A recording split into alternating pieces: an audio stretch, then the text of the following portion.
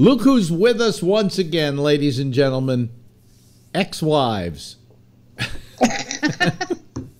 That's Ronni Bennett. What are those reality shows? Something about the wives of some city? Oh, yeah. The wives of... What's the title? I don't know. The Real Housewives of... Real Housewives. Yeah. Okay, so... what can we make? Ex-wives. Real ex-wives. You know what's terrible? What's terrible, if I can mention it quickly here, about that term, the Real Housewives of this or the Real Housewives of that, isn't that an antiquated term? I mean, what? do women who are married and maybe stay at home and take care of the kids, do they call themselves housewives anymore? I don't know. I have no idea. And I think it's only rich people can do that, and they probably have nannies. Well, I mean, they call them housewives, and they're not really, the term is kind of antiquated. Wife, the wives of whatever, but housewives, that indicates a certain form of slavery. Or I get a picture in my head of 1950s housewife with a proper apron and all dressed up and her hair done. Yeah. And, and cleaning the house looking like she's on her way to lunch by today's standards. Right. So, come on, folks. Let's get with it. Housewives, I don't know, they got to come up with a better term. How about these sluts? Real sluts. Well, because all these women are just... Don't go straight for that. I'll go straight for that because that's the way they portray them. I don't know. I've never seen the shows. I got hooked on one of them a long time ago, the Real Housewives of Los Angeles. Not anymore, but I was watching it for a while, and I found it entertaining because, in England, they don't call it reality shows. They call it scripted reality. And just as bad. When they're giving away an award for reality shows, they call it scripted reality. Just as bad as not doing it. Yeah, well, anyway. How you doing, kiddo? Everybody wants to know. I'm getting by. You're getting by. Yeah. We were talking before we went on, and I made the mistake by saying, and I said I knew you were going to get upset by it.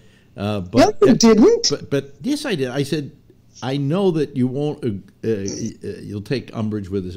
Anyway, what I said was, you said you're dying, and we know that. And I said, well, people will tell you that we're all dying, and then you got really mad at that because you say you hate to hear that. Listen, I've been there all my life until now. I have been one of those people that some people say we are all dying. That's not true. You don't think about it that way. Every human on earth pretends that they are the one immortal until they're not anymore. Mm-hmm. And it's a whole different thing when the medical people tell you, there's nothing more we can do. All of a sudden, for some whatever period of time that they announce, which, by the way, I don't think they know. They do their best guess, given their experience and knowledge of the subject. And, they said that if I do this chemo that I start tomorrow, that maybe 6 to 8 months before I start having symptoms of the cancer. I think that could just as well be 2 months or a year. They're doing the best they can and trying to figure that out, but every person, every human body is different and will react different to the medication. But it changes your outlook entirely. For instance, I don't know if I brought this up with you or not anymore, but I have a limited amount of time where before this, I could pretend maybe I would become one of the ancients and live to be 95. Yeah. And now I can't pretend that anymore. So how do I choose the books I read? And speaking of housewives of wherever, am I still allowed to watch the trashy TV shows that I like? Or is that a waste of time? I don't know how to make those decisions. There's a lot of things I would like to get all in order before I die so that the person who has to clean up behind me and my house and all of that stuff won't have too tough a time. My God, there's a lot to do. And I've done all the big stuff like the end-of-life documents, the will and the proxies and all of that. That stuff has all been done for more than a year. But it's all of the little stuff that she's going to have to hunt for everywhere if I don't make a give her a little book of here's where you find all of this. And there are things like I've known for the longest time that no big deal, make the phone calls and purchase my cremation. I can't make myself do it. I mean, I assume I will eventually, but I can't make myself pick up the phone and do that.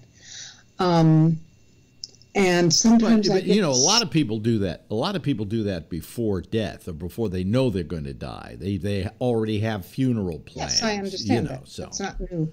I mean, but still, now in a new position, I'm having trouble picking up the telephone to do that. Yeah. More than that, I haven't even taken the time to look into it online yet. And you know what I found? What I found interesting was your first thought when you first talked to me about this. Wasn't I got to make funeral arrangements? I got to do this. I got to do that. Your first thought was, I'll never be able to see how Trump turned out. Yes. Oh, I am so pissed off about that. I am so pissed off. And I had been saying that for the longest, even before I knew I had cancer. Man, I've got to let me live until I see the outcome of the Trump era. I want to know how it ends, or at least, the end of him as president. It'll be many, many, many years, probably decades before we clean up behind him politically. But, man, I am pissed off about that.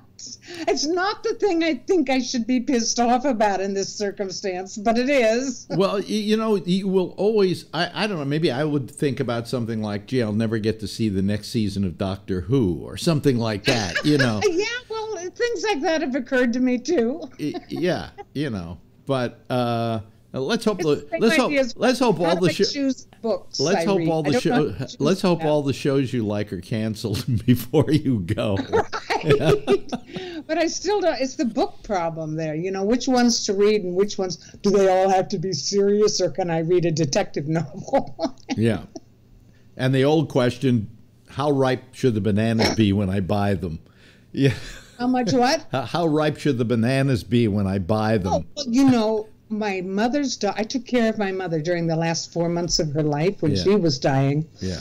And when I met with her doctor the first time after I got to her place, he told me how he had explained to her what had happened and if she did this or if she did that, but she had approximately 3 or 4 months to live. And he told me that my mother sat there for a little while looking down, and she thought about, I guess, what the doctor had been saying. And then she looked up and looked at him and said, "Are you telling me I shouldn't buy any green bananas?" Now, it's an old line, but I didn't know my mother was that funny, and especially in the circumstance. Yeah. But, as I say, sometimes in this situation, I don't know what to say. Nobody does. And somebody left a comment. So the fact that you're laughing while we were talking makes me feel good that I've done something. Well, and one of my blog readers, left a note on one of my posts about the cancer and what's going on. Who said that she wanted her friends and what family was left to come and be with her and talk and talk and talk and talk about everything under the sun. And I think I crave being with people. And sometimes I don't want to say depressed. I don't think I'm depressed, but I get fearful and I get just kind of beaten down, and then I go meet a friend for lunch or have a conversation with you or even a phone conversation with someone, and I come away from it, everything's fine. Yes, I know what's happening. I haven't forgotten that, but I can handle that and I'll get on with what I have to do today. It makes all the difference. People make every kind of difference. Yeah. And that woman who left that note on my blog, she's absolutely right. I want to talk about everything. I want to talk about Trump. I want to talk about Pittsburgh. I want to talk about books I'm reading or how to choose a book if you've got any good ideas, and so on and so forth. Plus, I want you to let me talk about what I'm going through now and then, too. And you don't have to do much, but listen, there's no solution that you can give me. But for now and for some period of time, I feel terrific. Here's a little bit of a secret about this. because I feel so good, and I've kind of, just this week, in the last 2 or 3 days, I've started to get, it doesn't, that I want to live. I want to live for a lot longer, and not that I didn't ever feel that way, but I kind of accepted what had been told me. Now I'm feeling, damn, can I make this, how can I stretch this out a little longer? I'm not ready. And then I know that, and then I start thinking, you know, what I want is, they tell me I can hold off symptoms with this chemo for a little while, and then I'll start having them. And I'm hoping that toward the end, I feel physically bad enough that I don't care anymore. That that would take the fear away. Well, yeah. You know, it's interesting because as I say, I've always had a fear of death, and so this makes me doubly uncomfortable for that. Okay, but to hell with how I feel. It's how you feel. That's really what it's all about, you know. But I paid attention to a lot of people who were dying and what they did with their end of life. And I found that, for instance, I think it was Ingrid Bergman who went back to Sweden and said goodbye to everybody. And I felt that really, rather than being hit by a truck and all of a sudden one day you're alive and the next day you're dead, she had time to go back and see the people she wanted to see, or make peace with the people she wanted to make peace with, that there was, that the fact that she was dying and knew she was dying kind of became a blessing of sorts, because you can put a period on your life, you know. Several people, including you, have said, "Can I come visit you?" And absolutely. I mean, fortunately, I now live, you know, not in teeny tiny Manhattan apartment anymore. I have a bedroom and a bathroom. It's almost like being in your own hotel suite. And absolutely, people who live far away, I'm not getting on an airplane. I just don't have it in me. Airplanes are just so awful to fly in anymore. Right. And I'm not, you know, there was a first thought of maybe I'd go to New York. I have lots of friends there. It's the city where I really, truly belong. It is my home. But I just can't, for a number of reasons. So having a few people come here to visit for a few days, like Bergman going to Sweden, is just terrific. It's just wonderful. Yeah. So, so anyway, your doctors, have you seen them since we talked last? And if so, what have they been saying about all of this? Everything is the same. I've got this little piece of paper here that I start this chemo tomorrow.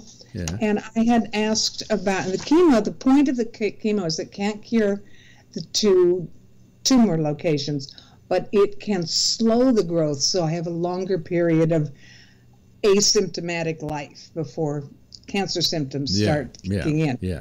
And it says here, I had asked about the side effects because it's a different mixture of chemicals than I had before that did kill the cancer for a while. And they're fairly mild. I might have some flu symptoms for a couple of days. There are 2 different ones that they're giving me at a time, and some mild, quote, in quotes, nausea. And the other one, I could have a sensitivity to cold and some neuropathy.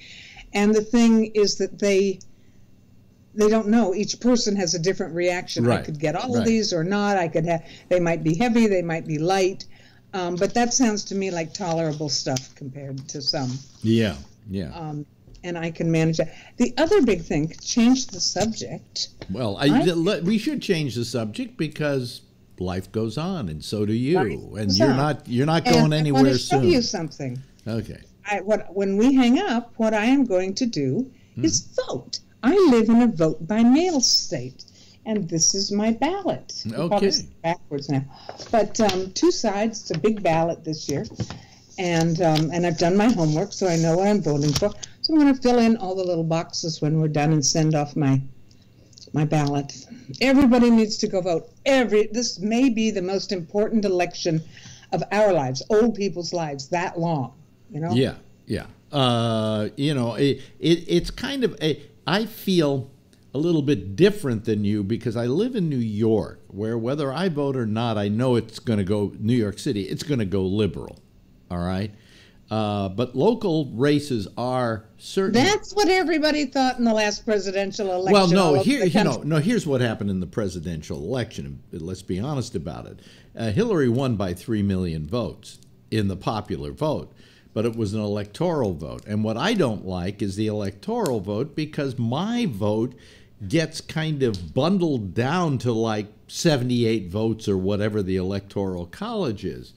And I don't feel it's one man, one vote, okay, or one person. So that means you shouldn't vote just because you don't like the way you would do it? I don't feel in the presidential race that I knew that New York was going to go for Hillary. There was no question about that, okay? And overwhelmingly, New York State went for Hillary. So that means you shouldn't vote? You haven't answered my question. Well, I voted, but it doesn't matter if I vote. My vote does not count. Yes, it does. What if everybody who voted the way you do decided that their vote didn't matter? Well, what would happen then? Well, then somebody would win by 2 votes, and that's because there were 4 votes. But, you know, I mean, the point I'm making is that local races... And there are good arguments for it. Now is not the time to argue it. No, right now we have an important election. Afterwards, go work for that. But where I'm going with this is, in this particular case, local races are incredibly important, and one vote does count, you know? Yes. And so therefore, I will, I guess, go a block and vote. You know, see, I don't even have to leave my desk. I don't know where it is. I got to find. I got to find out where it is. But and they always spell my name wrong, so they have a hard time finding me. But you know, anyway, and then I had to fill out forms because I wasn't Part the of same. Your name, do they spell wrong? 1 N. Oh, see, every time I tell people my name, I always say Bennett with 2 N's and 2 T's because of that. Some people leave the second T off, too. Right, right. So my name I've always had trouble with. Sometimes they put a T in there, you know, whatever. But they had it wrong, so they corrected it, and then I got my mail, and they didn't correct it. You know, it's always been a pain in the ass. But anyway, you know, I think that the local races are important, and I think while I know that here in Harlem, certainly our congressional representative has never been a Republican. I mean, it was Adam Clayton Powell, and then it was what's his name? Oh God, don't remember. You know, and then now it's another guy. Now, Doesn't it's been 3 Adam guys. Clayton Powell sound historical? I mean, it was a long. I lived there when he was a congressman from Harlem, but it just feels like so long ago now. It's that he's become an historical figure that. Well, I live on Adam Clayton Powell Jr. Boulevard. Thank you very much for that extra long name on my mailbox. Instead of First Street, you mean? Well, I say 7th Avenue. Fuck it. Because to begin with, Adam Clayton Powell Jr. was a crook. All right? Why are we naming a street after him? That 1 block down, we got Malcolm X Boulevard. I would rather have that on my mail. Okay? Well, that isn't where you rented an apartment. Exactly. Yeah. Adam Clayton, it's not just Adam Clayton Powell Boulevard. Can't you Adam write Clayton ACP Powell Jr.? Yeah, sometimes they do ACPJR, okay, or ACP. But I've just put 7th Avenue because the post office knows that address. So, you know. And if I tell a cab driver, take me down to 7th Avenue and 116th, they know exactly what I'm saying. You know, so these are honorary names they gave these streets. There are a lot of them around Manhattan. Oh, yeah. I mean, there's even a cousin Brucey Way. Is there you know, really? yeah, for a disc jockey. Are you and I the last 2 people who know who he was? No, he still is still alive and knows who he is. So you know, but anyway, there are a couple of things I guess we should talk about in the time remaining.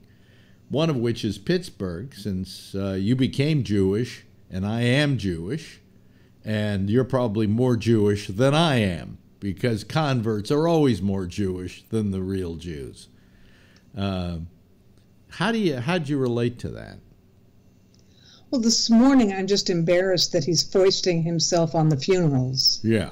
I'm so embarrassed. I mean, he embarrasses any thinking human being every single day, but that's just awful. He's been asked not to come by the mayor of Pittsburgh, yes, and by the rabbi of the temple. And to insinuate yourself and bring a whole entourage of people, you know, that and apparently from what I heard this morning, they've cordoned off the area around the temple, preparing for the president and his safety.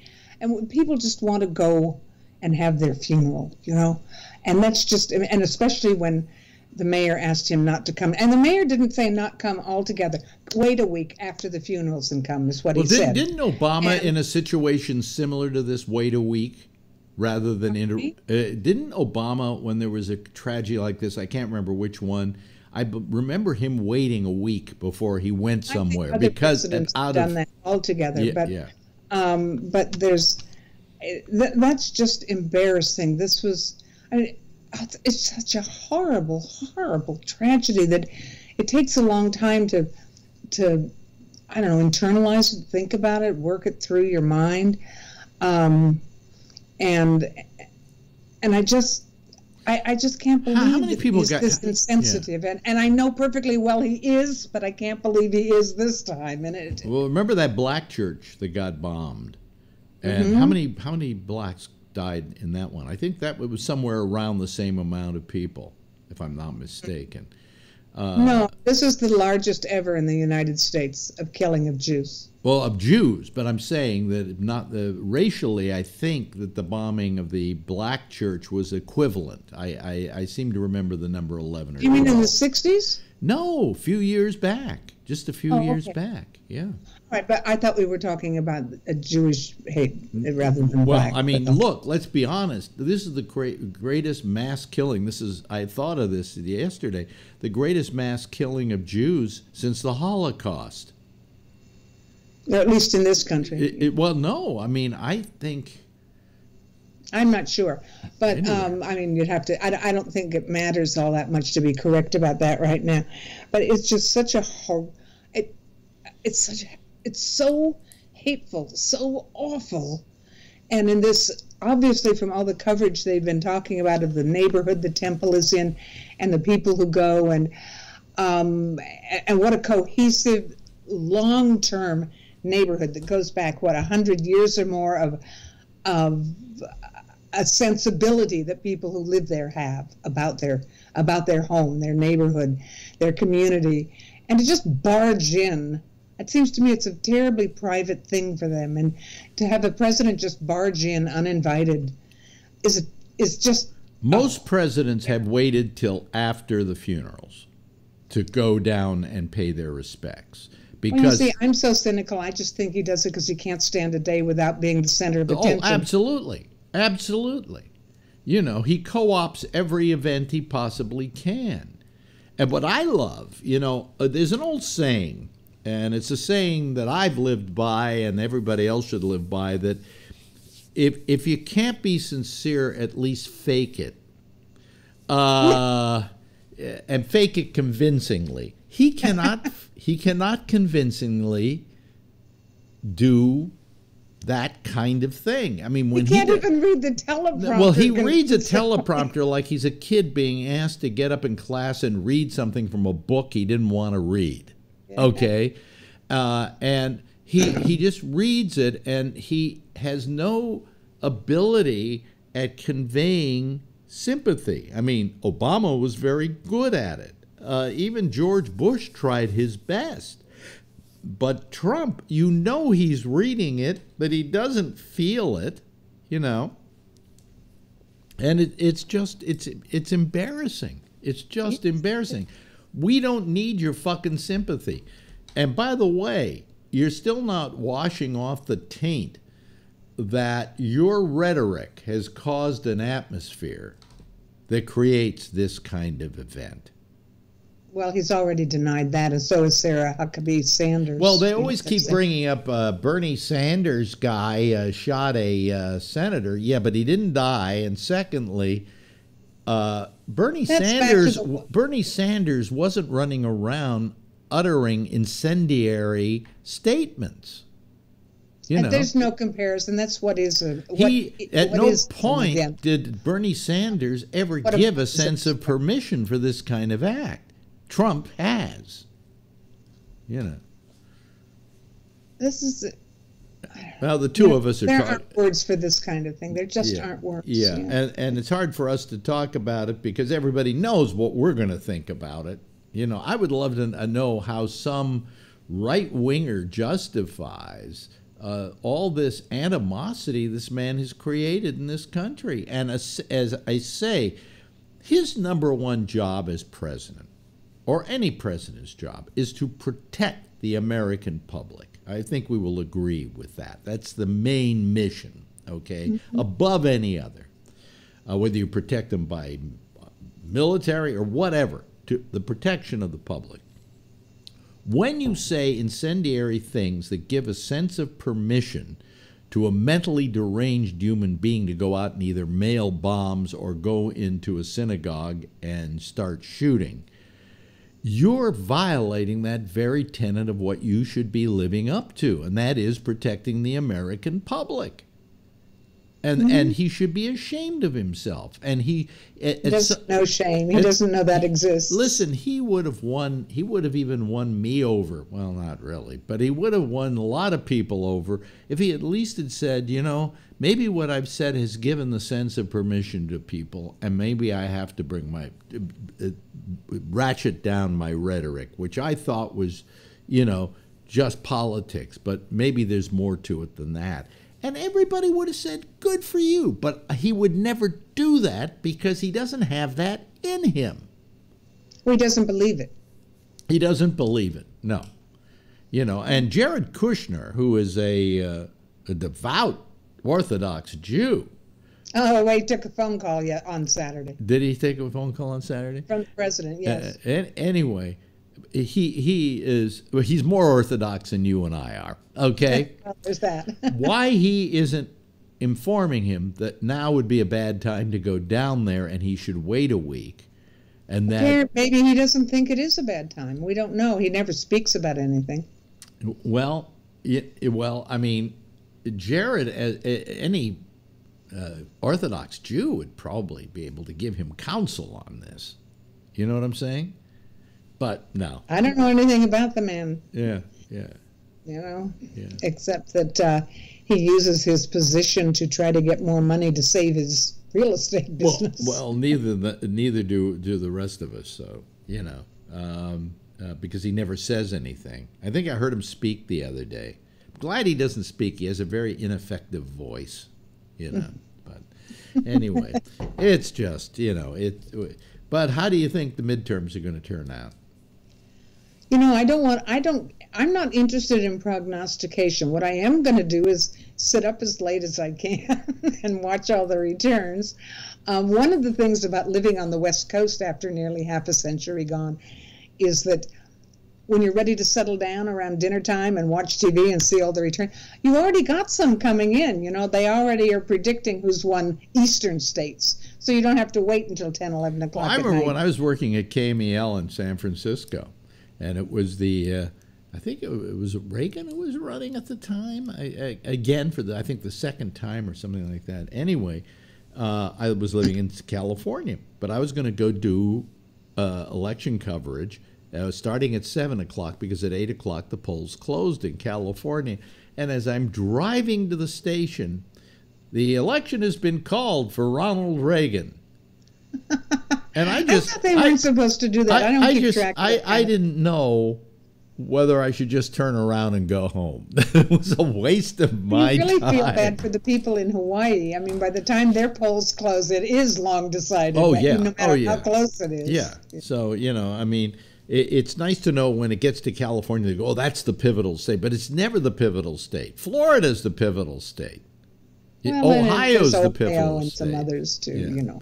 But you're right, what you said earlier is the local the local selections are going to make a huge difference or not this time. Yeah. And everybody on television, all the pundits are prognosticating, and I don't think there's any way to call this, nor do I think we should spend so much time doing that. We've gone way over our normal time, but let me just bring this up, and then I guess we got to go. This guy Gillum, who's running for governor of Florida, who's running a very, very tight race. Okay, the president today came out and said he should just quit the race because he committed a criminal act by paying $1,800 $1,800 for tickets to Hamilton.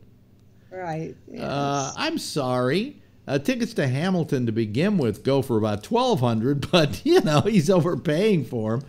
What is the big deal whether this guy got tickets to Hamilton or not? And how does that make him any less capable of being governor of the state of Florida? And we could get into more whataboutism with all that. With all of the president's suspicious economic activity, financial activity. Yeah, well, that we'll never find out about because he won't let us see his tax returns. What I don't get, and this goes back to something that he doesn't even know the existence of shame, is that this morning he announced that he wants to take away birthright citizenship of children of immigrants who were born here. And the Constitution says right there, I think it's the 14th, anybody born within the borders of the United States is a citizen. And he said he can do this with just an executive order, even though it's in the Constitution. But the thing that got to me is that, which he's wrong about, but the thing that most got to me is he said that we're the only country in the world that has birthright citizenship. Canada, Mexico, almost all of Europe has the same thing. And he's done this kind of thing on every topic you can think of over and over and over again. Outright lies. And nothing happens. Nobody cares. Yeah. I don't get that. Yeah, well. Hey, listen. We went way over time, but, why not? What you have to say is I find totally interesting. And we both talk too much. Well, I talk for a living, and you write for a living, and occasionally you talk for a living. So, it's good either way. Darling, good talking to you. You look great. Okay, that's all I can say. I feel terrific. That's one of the hardest things about this is that physically I feel wonderful. Yeah, I just hate when you go to a funeral and the body is lying there, and they say, "Doesn't he look great?" And you go, "Not particularly, because he doesn't have a pulse and he's at room temperature." I mean, what do you mean he looks great? How many times have you been to a funeral where the casket was open? On maybe one occasion. Yeah, that's what I find that kind of doesn't happen much these days. I find it kind of creepy. But I have been in a room with my best friend who had just died, and that was not pleasant, But we won't get into that. You're terrific, and I love you, dear. And you stay looking healthy, and we'll talk to you in 2 weeks from now. Okay? Take care. Bye-bye. Bye.